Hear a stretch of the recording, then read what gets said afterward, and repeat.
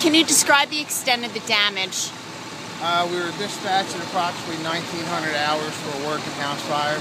Upon arrival, we had heavy fire showing from the second floor of the house.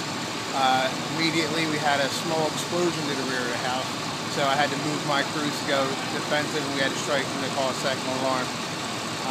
After that, we just had to stay outside and keep fighting until we were able to move to an offensive and get back inside the house. How many floors is that? That's 3 floors. And that's a duplex? Yes, it was half a double house that the homeowner converted back into one house. Okay, so it's just one homeowner. Yep. All right.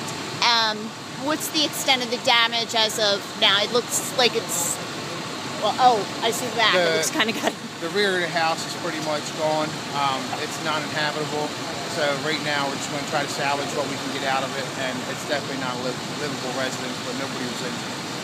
No injuries whatsoever? No injuries whatsoever. No animals or anything? Unsure, but as far as human life, no, there was no injuries. People are saying they've heard popping sounds or explosions. There was a small explosion, but that could be a gas can or propane or anything somebody might have as far as down to an aerosol can, so we're unknown if it was malicious or not. That's deemed to be investigation from the county. What were the problems fighting fire, if you had any? Nope, it's just a cold day and heavy fire, so it's just basically what we could do technically. Has the prosecutor's office been called in? The prosecutor office has been called in, and the county fire marshal is on scene.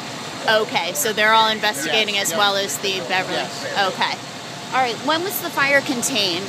The fire was contained at about 20-30 hours, about 8:30. Okay. Pretty big fire, though. I mean, you can see it from a long area.